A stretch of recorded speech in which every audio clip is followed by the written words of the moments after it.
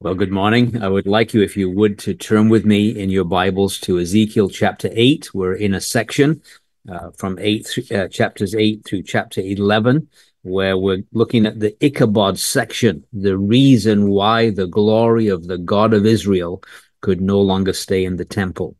And in chapter 8, particularly, we're going to be looking at the defiled house, how the very temple, which was the center of Jewish worship, the place where God's glory dwelled amongst them, how that had become defiled. So we're going to read from verse 1, and we'll read down to verse 15, although the chapter goes beyond that, but at least for our purpose of reading, we'll read the first 15 verses. So it begins this way. It says, "And it came to pass in the 6th year, in the 6th month, in the 5th day of the month, as I sat in mine house, and the elders of Judah sat before me, that the hand of the Lord God fell there upon me. Then I beheld, and lo, a likeness as the appearance of fire, from the appearance of his loins even downward, fire, and from his loins even upward, as the appearance of brightness, as the color of amber. And he put forth the form of an hand, and took me by a lock of mine head, and the Spirit lifted me up between the earth and the heaven, and brought me in the visions of God to Jerusalem, and to the door of the inner gate that looketh toward the north, there where was the seat of the image of jealousy, which provoketh to jealousy. And behold, the glory of the God of Israel was there, according to the vision that I saw in the plain. Then said he unto me, Son of man, lift up thine eyes now the way toward the north. So I lifted up mine eyes the way toward the north, and behold, northward at the gate of the altar, this image of jealousy in the entry. He said furthermore unto me, Son of man, seest thou what they do, even the great abominations that the house of Israel committeth here, that I should go far off from my sanctuary? But turn thee yet again, and thou shalt see greater abominations. And he brought me to the door of the court. And when I looked, and behold, a hole in the wall. Then said he unto me, Son of man, dig now in the wall. And when I had digged in the wall, behold, a door. And he said unto me, Go in, and behold the wicked abominations that they do here.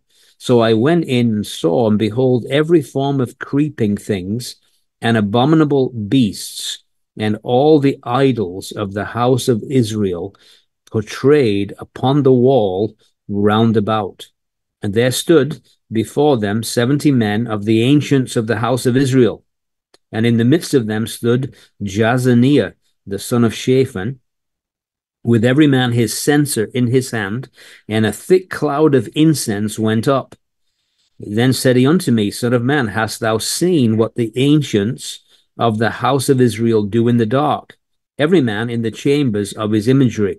For they say, The Lord seeth us not, the Lord hath forsaken the earth. He said also unto me, Turn thee yet again, and thou shalt see greater abominations that they do. Then he brought me to the door of the gate of the Lord's house, which was toward the north, and behold, there sat women weeping for Tammuz. Then said he unto me, Hast thou seen this, O son of man? Turn thee yet again, and thou shalt see greater abominations than these. And again, God will bless this very sobering portion of his word to our hearts this morning. So we're beginning in verse 2. We looked and have already covered verse 1, I think, last time. So we're going to break in verse 2, and we're going to get a glimpse of what he saw, the prophet. And this is, again, the second kind of prophetic section. Remember, the first prophecies were given 14 months earlier. This is now the second section of prophecy in his book. And so he says, I behold. And what he sees in verse 2 is what he had previously seen in chapter 1 and verse 26. It was the one who had been seated on the divine throne. And so if you look back with me just for a second to Ezekiel 1:26, and above the firmament there was over their heads was the likeness of a throne and the appearance of a sapphire stone, and upon the likeness of the throne was the likeness as the appearance of a man above upon it. Of course, it describes that appearance in verse 27, the color of amber, the appearance of fire round about within, from the appearance of his loins, even upwards, from the appearance of his loins, even downwards, I saw, as it were, the appearance of fire, and it had brightness round about it. So this, what he's seeing now is identical to what he saw in chapter 1 when he got his first prophecy by the banks of Kibar. It's the one who sits on the chariot throne. Of course, we believe that that is none other than the pre-incarnate Christ in his pre-incarnate glory. And of course, we explained, and I just reiterate it for all of our benefit, that this thought here of his loins, the appearance of fire, Scripture tells us, Hebrews 12:29, we know it well, our God is a consuming fire. Fire often connected with judgment. And of course, he's on a mission of judgment. He is bringing judgment to the house of Judah because of the abominations which they are doing. And so he is seeing what he has seen before. What is unique, what is different in this particular occasion is what we find in verse 3, because you'll notice in verse 3, he says, he put forth the form of an hand and took me by a lock of mine head, and the Spirit lifted me up between the earth and the heaven, and brought me in the visions of God to Jerusalem, to the door of the inner gate that looketh toward the north, where was the seat of the image of jealousy, which provoked the jealousy. So what we find here is kind of something that's absolutely unique in the entire Word of God. No other incident like this, where Ezekiel is lifted up by a lock of the hair of his head by the pre-incarnate Christ, and taken from where he was sitting in his house along the banks of the Kibar in captivity, and he is taken in spirit, it says, from where he is, taken up between heaven and earth, and then transported to Jerusalem, to the very temple in the city of Jerusalem. And so, of course, the big question is, did he take him physically, or was this spiritual and in a vision? And again, it would seem to me, and again, I wouldn't be dogmatic about it, there's lots of ink being written about this, whether it was a physical thing or whether it was just spiritual in vision. But it seems to me that it was spiritual and in vision. And the reason I say that is because he talks about, he brought me in the visions of God. You notice that again in verse 3. He says, he put forth the form of a hand, took me by a lock of mine head. The Spirit lifted me up between the earth and the heaven, and brought me in the visions of God to Jerusalem. And so it seems it may not have been physically transporting his body to Jerusalem, but only in spirit and in vision. And when we get to chapter 11, it would appear perhaps that he didn't leave Babylon except in spirit and in vision. When we get to 11, we'll just break in verse 22. It says, then did the cherubim lift up their wings, and the wheels beside them, and the glory of the God of Israel was over them above. The glory of the Lord went up from the midst of the city and stood upon the mountain which is on the east of the city. And it says, afterward the Spirit took me up and brought me in a vision by the Spirit of God into Chaldea, to them of the captivity. So the vision that I had seen went up from me. Then I spake unto them of the captivity all the things the Lord had showed me.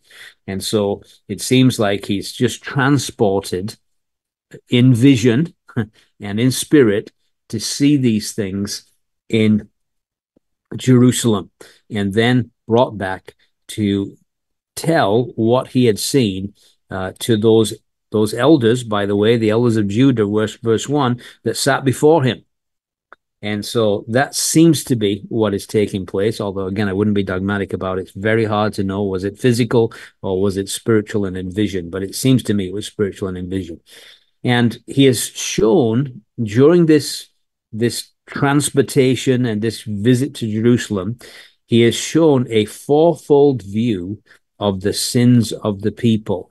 God showed Ezekiel what was literally happening in both in an outward and also in a spiritual sense, where God's people were at and why the glory had to leave and why judgment had to fall. He's being shown exactly why these things were a necessity. Now, what's also interesting is you have another occasion where he is taken in spirit, but it's a much happier occasion. And I want us just to look forward just for a second, both look forward in our Bibles and look forward in anticipation to getting to this place where he's taken again to Jerusalem, but he's shown a much happier story. And that is in Ezekiel 43. And when we see Ezekiel 43 and verse 5, you get the same idea where it says, "So the Spirit took me up and brought me into the inner court, and behold, the glory of the Lord filled the house." And so what's interesting is that Ezekiel, first of all, gets to see the glory leaving the house of God in chapters 8 through 11. But in chapter 43, God takes him and allows him to see the return of the glory of the God of Israel to the house. Now, of course, contextually, from chapter 40 through 48, we're looking at the millennial temple and the Lord's return to reign and be in his house again, his glory returning. So it's a glorious time, witnessing the glory of the Lord once again filling the house. But before then, we have to have this first visit, which is not a happy visit. So he says, again, in 3 through 5, what we see is the first thing that he sees is this image of jealousy. It's located in the temple area. And so he takes him. And again, the end of verse 3, he says, that to Jerusalem, to the door of the inner gate that looketh toward the north, where was the seat of the image of jealousy, which provoketh to jealousy. And so this area, the north gate, the gate that's towards the north, would be the gate looking towards the north, would be the gate where the priests normally entered to do their work, because this is where the altar was and the sacrifices were killed. How do we know that? Let's look back to Leviticus chapter 1, and we'll just see that that's exactly the location of where the altar of God was and where the priests offered their burnt offerings and peace offerings and all the various offerings found in Leviticus 1 through 7. He says in Leviticus 1 verse 11, "He shall kill it on the side of the altar northward before the Lord, and the priest Aaron's son shall sprinkle his blood round about upon the altar." So there's the thought, this northward direction. This is the door that the priests would come through. And what did they see now when the children of Israel came through that door, when the priests came through that? Of course, remember, Ezekiel's a priest. This is why it would be a horrifying thing for him. He'd been kind of apprentice trained for this in view, to go into the house of God. He'd been taken into captivity. He hadn't had that experience. Now he gets his first glimpse, as it were, of the house of God from an inward view. And what does he see? He sees right by that gate, there's an image of jealousy which provokes to jealousy. What is this image of jealousy that he sees here? Now, the word image is the word semel, which means an idol. So there's an idol in the very court of the house of God, right where the sacrifices to the Lord are being offered. Now, can you imagine why God's glory can't stay? They brought this in, and of course, the thought is that this particular idol was what was known as an Asherah pole. To Asherah, the queen of heaven, the goddess connected with fertility, with sex, and all of that. And so you would say that one of the things that had happened, if we could kind of summarize, is that there was a sensuality that had entered in to the worship of the God who is infinitely holy in the very temple of God. Sensuality in worship. Now, this has been a problem, a long-standing problem. This Asherah pole. It's not the first time it's been set up. So I want to just look at some kind of the history of this. And so we want to go back to 2 Kings, and we'll learn about, of course, the reign of wicked King Manasseh. And if you remember, part of the judgment on Judah, the necessity of judgment was because of the absolute wickedness of Manasseh, who was the son of godly King Hezekiah. And so if we look at 2 Kings 21, and again, it's kind of a sad thing, isn't it, that you have this incredibly godly king, and actually he's given extra years of life, and during those extra years of life, he has a son called Manasseh, who turns out to be the wickedest king that ever reigned in Judah. And so chapter 21, which talks about the reign of Manasseh, it says in verse 7, he set a graven image of the grove that he had made in the house, of which the Lord said to David and to Solomon his son, in this house and in Jerusalem, which I have chosen out of all the tribes of Israel, will I put my name forever. So the first one to have the absolute audacity to actually, it's not that there weren't Asherah poles all on the mountains and all over Israel, that we know about, we've learned about in previous messages. But this man had the audacity to even put it in the very house of God itself. And so he was the first one to do it. Now, we do learn, and if you look at 2 Chronicles, the most amazing thing about wicked King Manasseh is that he actually repented and got saved. And you wouldn't believe it unless you read it. And of course, what it does tell us is, no matter how wayward a person is, even if they've had we often pray, some of us pray for prodigals. Well, this was a very wicked prodigal, and I'm sure there were a lot of people praying for him, and he actually came to repentance. And it was a very encouraging story. Chapter 33 of 2 Chronicles, verse 7, it says, he set a carved image, the idol which he had made in the house of God, of which God had said to David and to Solomon his son, in this house and in Jerusalem, which I have chosen before all the tribes of Israel, I put my name forever. So there's a reiteration of what we saw in 2 Kings 21. But now look at verse 13 of the same chapter, 33, Chronicles 33, 2 Chronicles 33, verse 13 through 15. It says, and prayed unto him, and he was entreated of him, and heard his supplication, and brought him again to Jerusalem into his kingdom.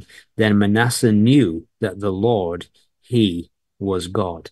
And so amazing that, so he actually is a king that repents, cries out to God. He'd been taken into Babylon. The king of Babylon allows him to return to Jerusalem.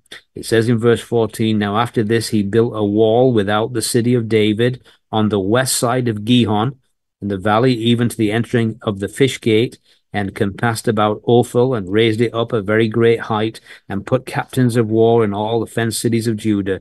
And he took away the strange gods and the idol out of the house of the Lord, and all the altars that he had built in the mount of the house of the Lord and in Jerusalem, and cast them out of the city. And so he tried to, as it were, make amends for the wickedness that he had been guilty of. And amazing, really, to think about this, that in his repentance, he tried to, as it were, make restitution, to put right the evil that he had done. And so he makes a great effort. I was talking to somebody last night about an incident in an assembly where after the incident had happened, some of the people became very convicted that they had sinned against the Lord, and they had gone out of their way to make sure that every person connected or knew about the incident that they pleaded for their forgiveness and they made every attempt to put things right. It's a good thing when people want to put things right. And that's what he wants to do. And so he does it. But the amazing thing is that somehow, even after he had done that, it somehow got put back again. Because if you look back at 2 Kings chapter 23, we find that in Josiah's revival, it says in verse 6, he brought out of the grove from the house of the Lord without Jerusalem to the brook Kidron, and burnt it at the brook Kidron, and stamped it small to powder, cast the powder thereof upon the graves of the children of the people. So amazingly enough, even after Manasseh took it out, somebody had put it back in again, so that Josiah has to once again remove it. And now here we are again in Ezekiel chapter 8. And guess what? After Josiah had removed it, it's found its way back again.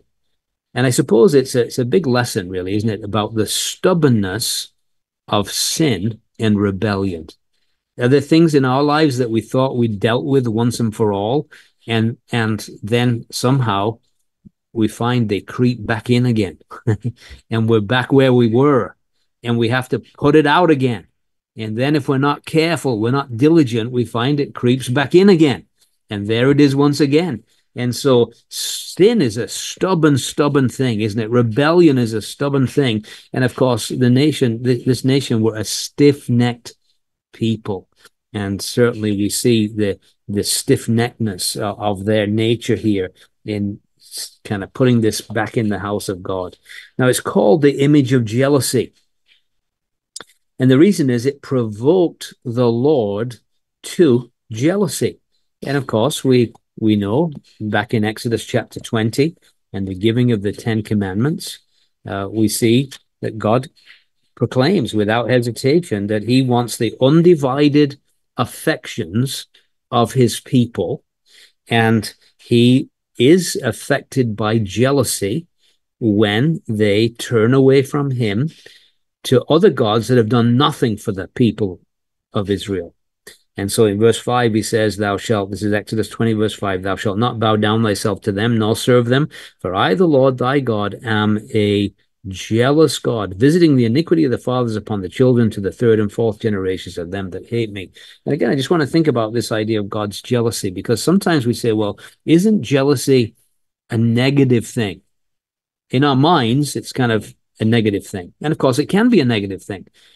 But in one sense, when, if somebody was flirting with my wife, I would be right to feel jealousy, because we have a commitment, a contractual commitment to love one another till death us do part. We're one, we're together. And the Lord was in that relationship with it. Nobody else had done what he had done for the nation of Israel. In fact, we get to chapter 16 of Ezekiel. He's going to tell us what he did for this nation, and the lengths he went to show his love towards this nation. And for them to turn their back on him and go after these idols was a terrible abomination.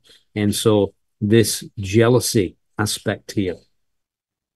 Also, I want to just another verse in Exodus, and we've looked at these before under different contexts, but it's also good to remind ourselves, refresh ourselves. Exodus 34, again, verse 14, for thou shalt worship no other God, for the Lord, whose name is jealous, is a jealous God.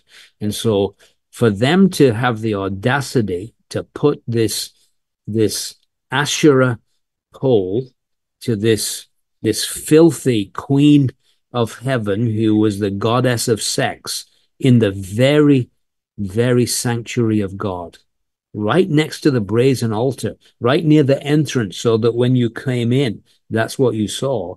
You can see why God was jealous because of this.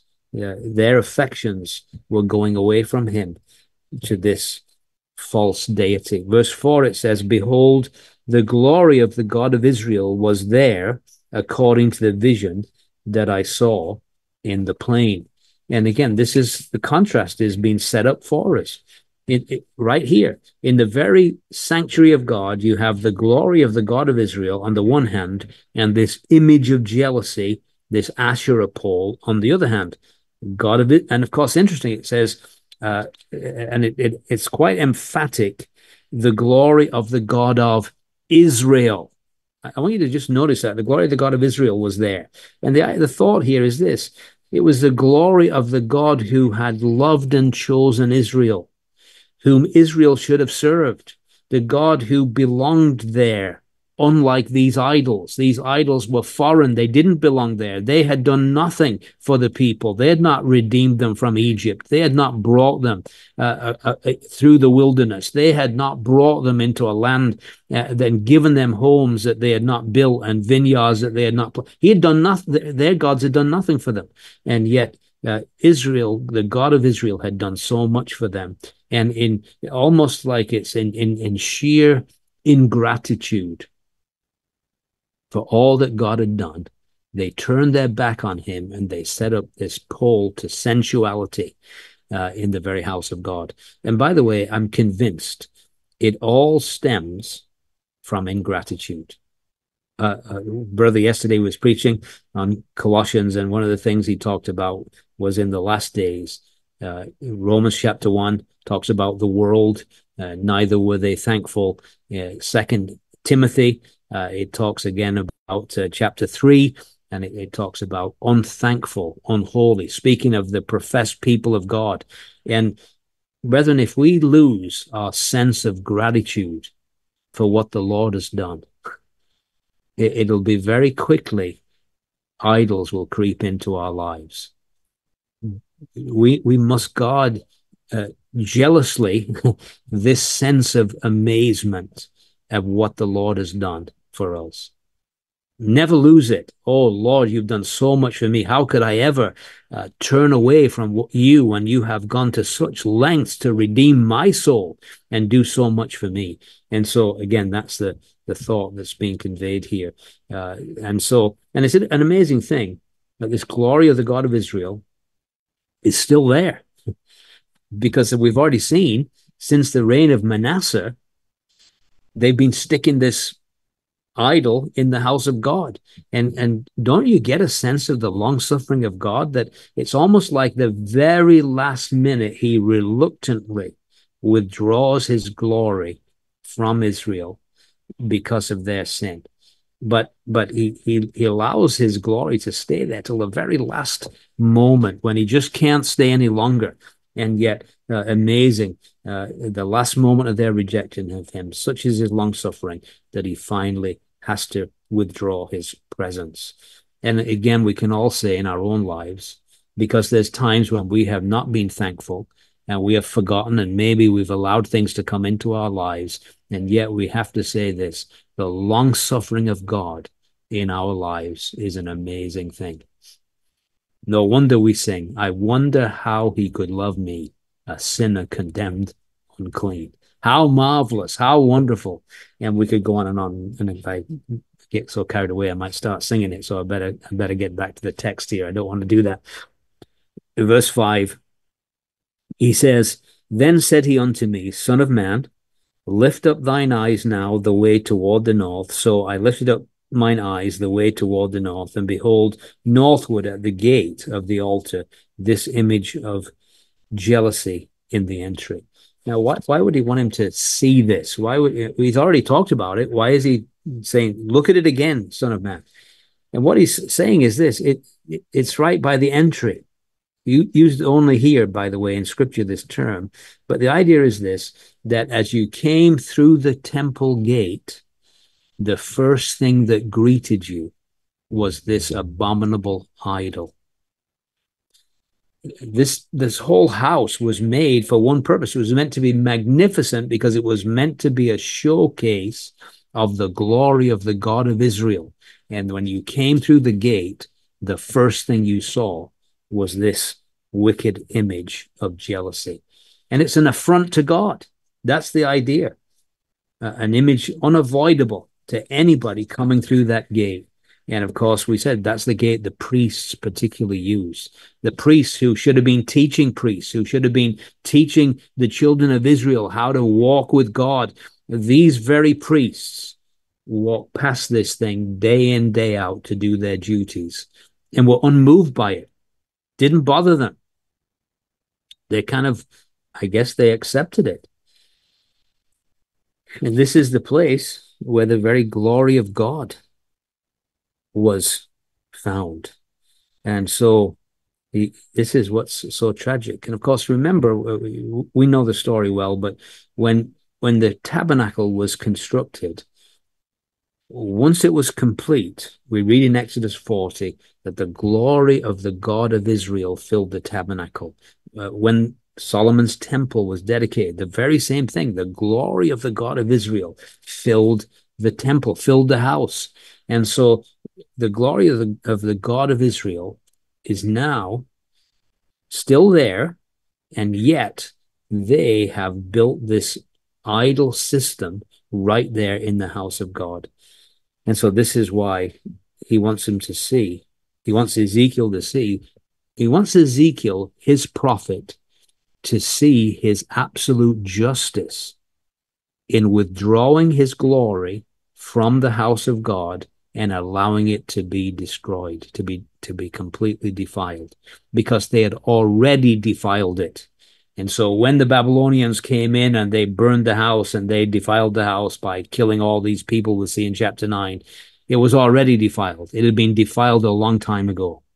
And so this is why. And so he wants Ezekiel, his prophet, to know, to understand why, the reason why. It's good to know the reason why. Why is God doing these things? Well, here's the answer. It's not irrational. It has a basis. There's an absolute reason for God's actions in the way that he is about to act. Verse 6, he said, furthermore unto me, son of man, seest thou what they do? Even the great abominations that the house of Israel committeth here, that I should go far off from my sanctuary, but turn thee yet again, and thou shalt see greater abominations. And so the Lord stresses, because of what is being committed in the house of God, this is the reason he must go far off from his sanctuary. There's always a reason. That's why the church of Laodicea, the Lord is outside. There's a reason for that. It's not irrational. It's stuff that's going on inside the house that is causing him to withdraw from the house. So he's giving his reasoning. He must go far from his sanctuary. See, again, we mentioned this last week, but there was a strong feeling amongst the people that they were safe in Jerusalem. And the thinking was this: God would, whom they still regarded, although, so they gave lip service to the God of Israel, but they were double-minded men, unstable in all their ways. They still had some kind of measure of recognition of the God of Israel, but their lives were also filled with idolatry. And so there's this kind of dichotomy going on. But they thought that God, who they still regarded, notwithstanding the idolatry, as powerful national God, the God of Israel, would certainly protect his temple. And I think we looked at this verse last time, but it's good to remind ourselves. Jeremiah 7, verse 4, and this was their chant, their claim. They said, read from verse 3, it says, thus saith the Lord of hosts, the God of Israel, amend your ways and your doings, and I will cause you to dwell in this place. Trust ye not in lying words, saying, the temple of the Lord, the temple of the Lord, the temple of the Lord are these. For if you thoroughly amend your ways and your doings, if you thoroughly execute judgment between a man and his neighbor, so on and so forth. But what they were doing is their whole basis for thinking God will never allow Jerusalem to be destroyed was, this is where the temple of the Lord is. And so they felt safe, they felt secure.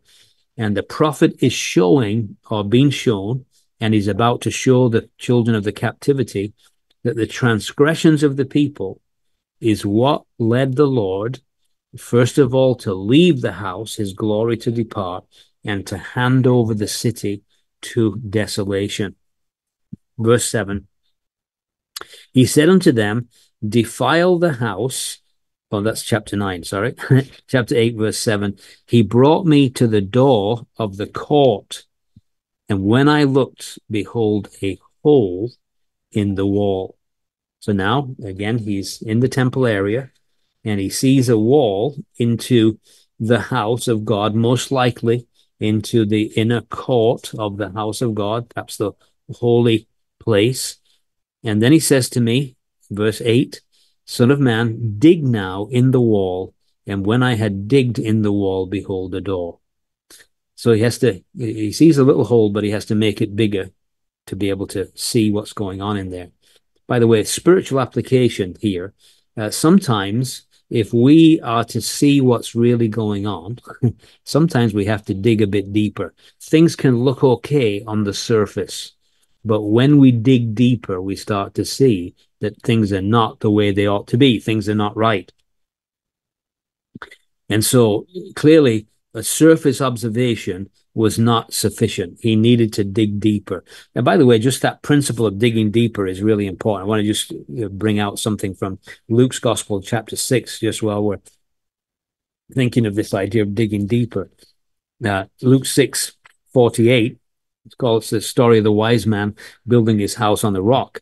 And it says, and of course, we have this picture in our minds of this big protruding rock, and there's this house on top of it. But actually, it was on level ground, but he had to dig foundations. And so he says in verse 40, he's like a man which built a house and dig deep and laid the foundation on a rock. When the flood arose, the streams beat vehemently on that house, could not shake it, for it was founded upon a rock. So how do we dig deep?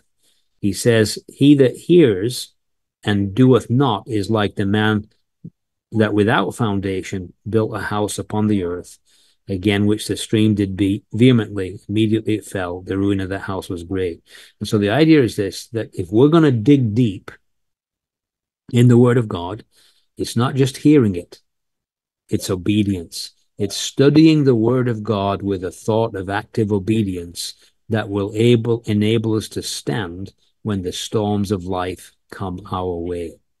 It's hearing and doing. That's what it is to build your house on a rock. And it includes this idea of digging deeper. So he's digging a hole in the wall and finds a door there as he digs in the wall. Behold the door. Verse 9, he said unto me, go in and behold the wicked abominations that they do here. So now we're kind of in the inner sanctuary here. And what does he see? So I went in and saw, and behold, every form of creeping things and abominable beasts, and all the idols of the house of Israel portrayed upon the wall round there about. So when he finally gets in, he sees these things. Now, what was he supposed to see? What would normally be inside the walls of the temple?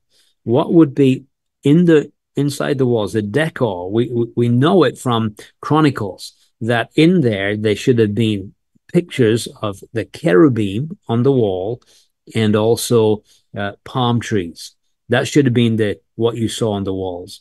But what they had done, and it's interesting the language they use here, he saw portrayed upon the wall round about these creeping things, abominable beasts, and idols. He saw them. Now, they were portrayed. That word portrayed is the idea of literally inscribed. In other words, they had gone in there, somebody had gone in there, and they had painted on the very walls of the inner sanctuary creeping things, abominable beasts, and all the idols of the house of Israel. I've mentioned before, and I just want to say it again. If you look at Romans with me just for a second, chapter 1, we've often thought that Romans chapter 1 is just talking about the pagan world who saw God's light in creation and turned their back on it. But I am more and more convinced that what he is talking about actually is the nation of Israel, not the pagan world. The batch sample of the nation of Israel. And the thought is this, you see, they are the only nation that had the glory of God. To whom pertaineth the glory and the covenants, Romans chapter 9. It belonged to them.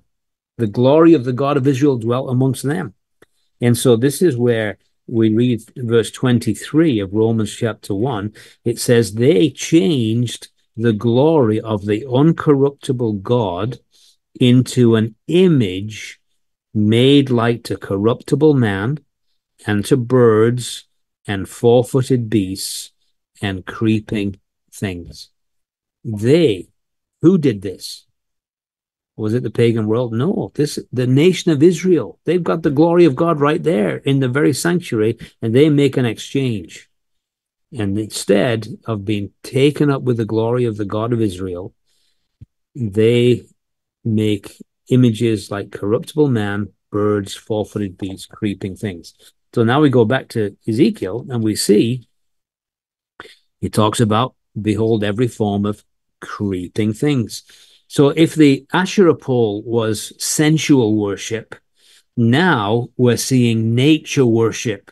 In other words, it's God's, not the creator, but the creation, the things that God made, is now being worshipped in the inner sanctuary of the house of God.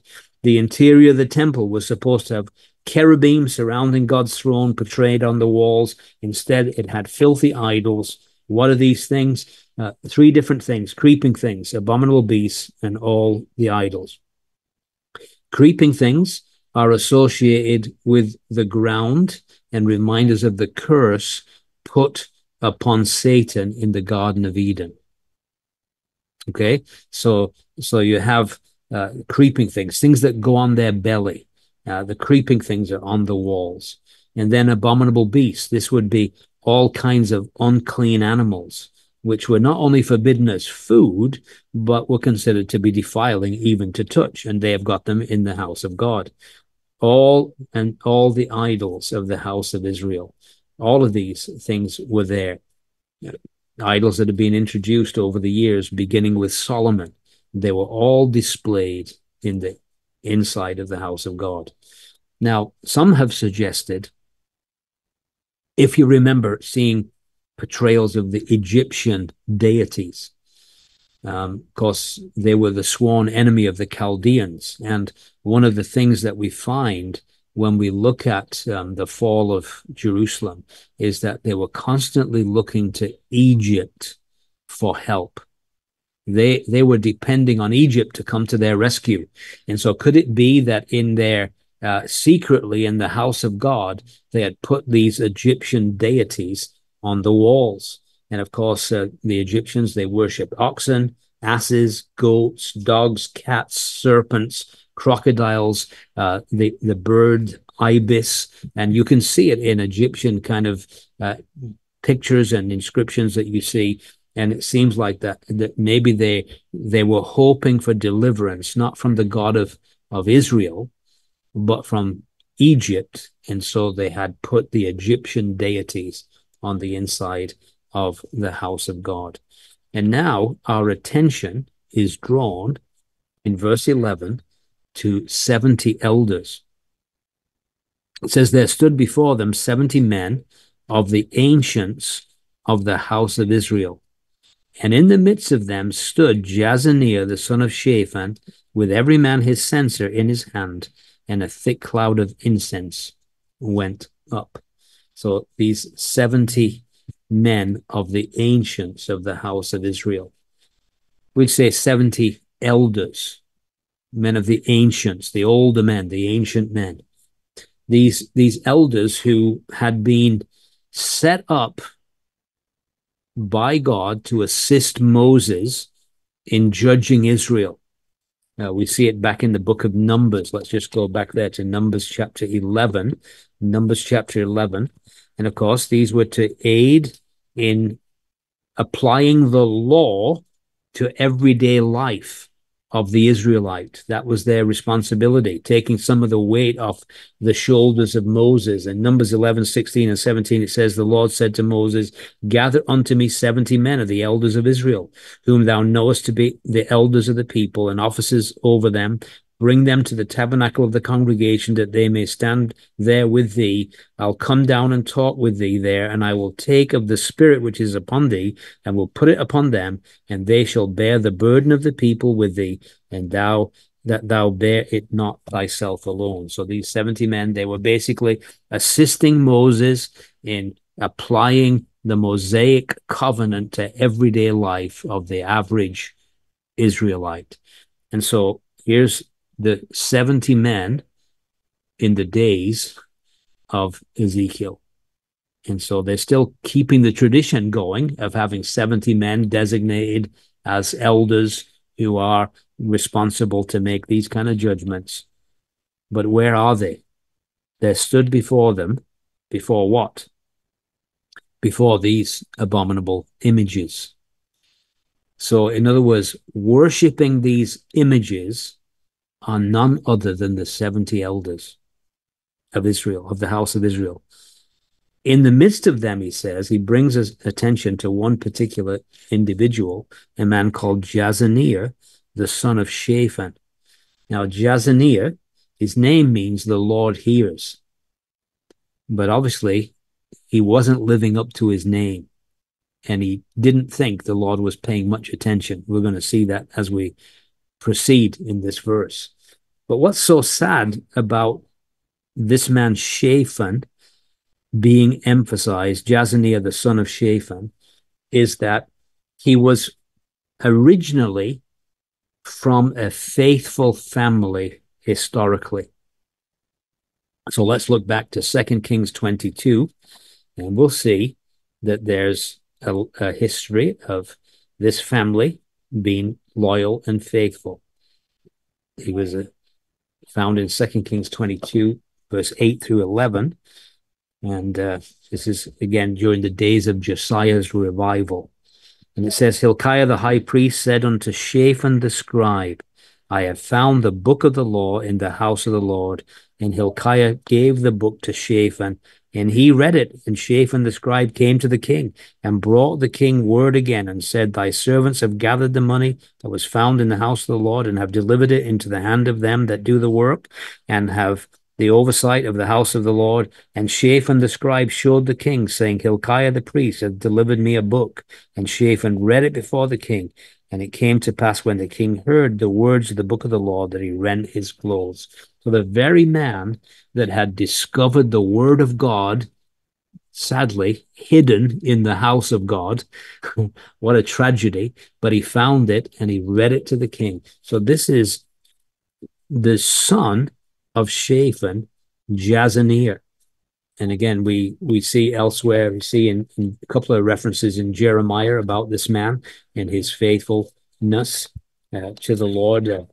Jeremiah 26:24, it says, Nevertheless, the hand of Ahikam, the son of Shaphan, was with Jeremiah, that they should not give him into the hand of the people to put him to death. So one of his sons, again, didn't want Jeremiah to be put to death. He's trying to protect Jeremiah. So there's this loyalty, this faithfulness of Shaphan's descendants here. Chapter 39, Jeremiah 39, verse 14. We read, Even they sent and took Jeremiah out of the court of the prison and committed him unto Gedaliah, the son of Ahikam, the son of Shaphan, that he should carry him home. So he dwelt among the people. So up to now, all of Shaphan and his descendants all seem to be good men who are sympathetic to God's prophet, sympathetic to God's word. And now here's the black sheep of the house of Shaphan, this man Jazaniah. Sadly, he does not follow in the footsteps of such a dignified family.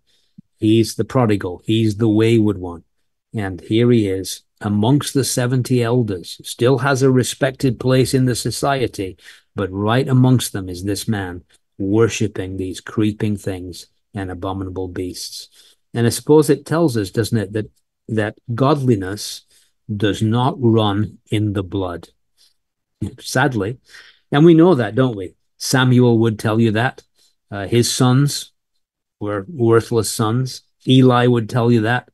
And many examples in the Word of God would tell you that godliness is not passed on genetically.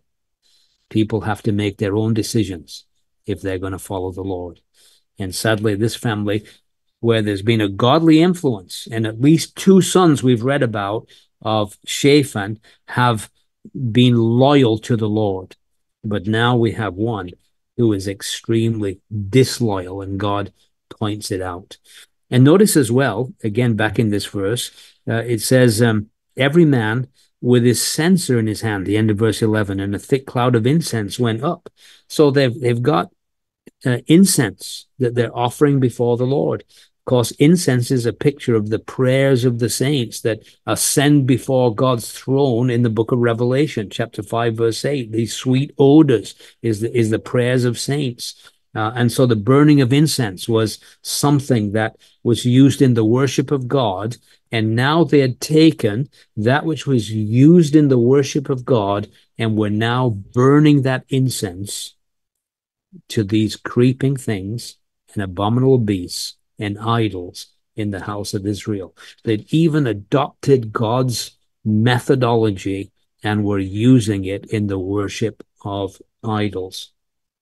And so he says, as a result of this, verse 12, he says, then said he unto me, Son of man, hast thou seen what the ancients of the house of Israel do in the dark, every man in the chambers of his imagery?